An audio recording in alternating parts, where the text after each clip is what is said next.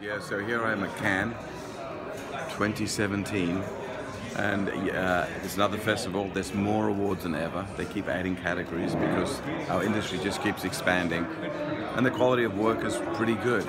It's particularly good in things that we used to call digital. It now feels more mainstream, lots of great innovation stuff. It feels a bit more real this year. It feels like there's less fake, like digital stunts.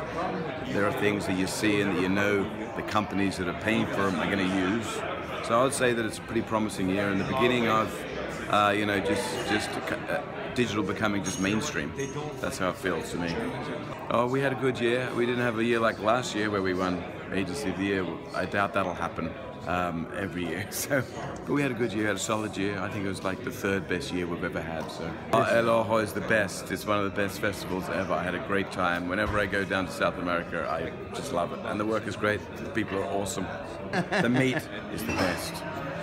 Well, I think one of the biggest, we're going to open 2 more offices very soon, one in Tokyo, one in Berlin, so that's in the short term what's going on. But we've become a more global agency, and so I spend more time on a plane.